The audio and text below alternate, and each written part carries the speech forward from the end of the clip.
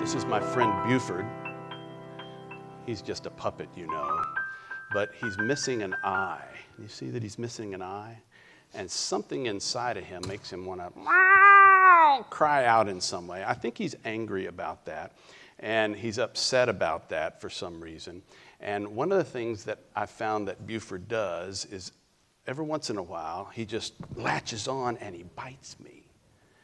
And it hurts some. And then I have to pull him off and just kind of hold him. And I think that Buford is upset.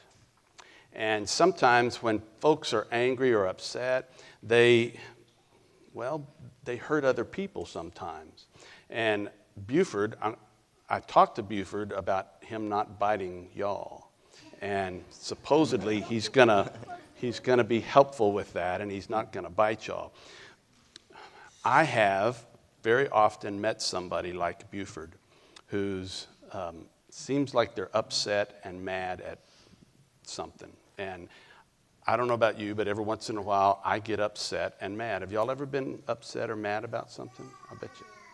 Yeah, it happens. It's just part of who we are. And one of the things that Jesus teaches us, when you encounter somebody that's done something bad or hurtful to you, such as all of a sudden biting you and hurting you in some way, is that you don't hit them, and you don't scream at them, and you don't do something mean back to them, although plenty of people will tell you that, but you pray for them. And so I'm going to set Buford right up here. No, he didn't. I'm going to set him right there.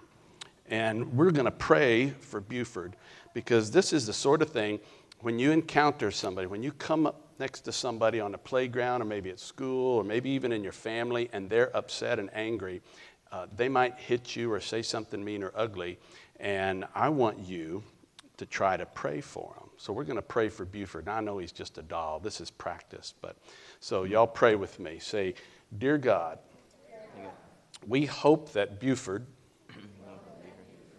would see the light of your love. When he's angry, would you bless him? When he's uncomfortable, would you bring something good to his life?